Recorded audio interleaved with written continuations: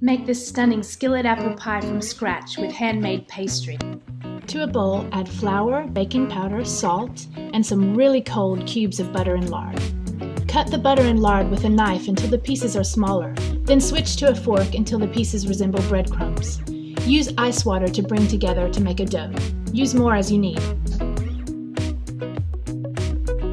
Cut the dough in half, cover each piece, and let it rest in the fridge for at least 30 minutes, but up to 3 days is fine. Prepare a bowl with sugar, flour, and some cinnamon. Core, peel, and cut apples into slices and pour over the cinnamon mixture. Now roll out your dough to about 2 cm thickness all around, using flour as you need. Use the rolling pin to lift the dough into your skillet. Press down in the skillet and patch any holes. Add your apple pie filling and dot with butter. With the second ball, we're going to make a beautiful lattice pastry topping.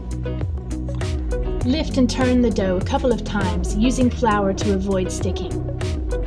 Take something with a straight edge like a cutting board and make slices all along the pastry.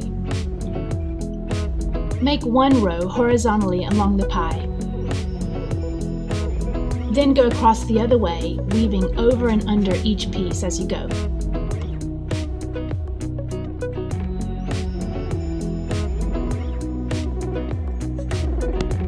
Trim the excess pastry around the edges, then press down using your thumbs. Sprinkle with the rest of your cinnamon mix. Bake the pie for 1 hour, then you're done. Serve it warm a la mode for the ultimate apple pie experience.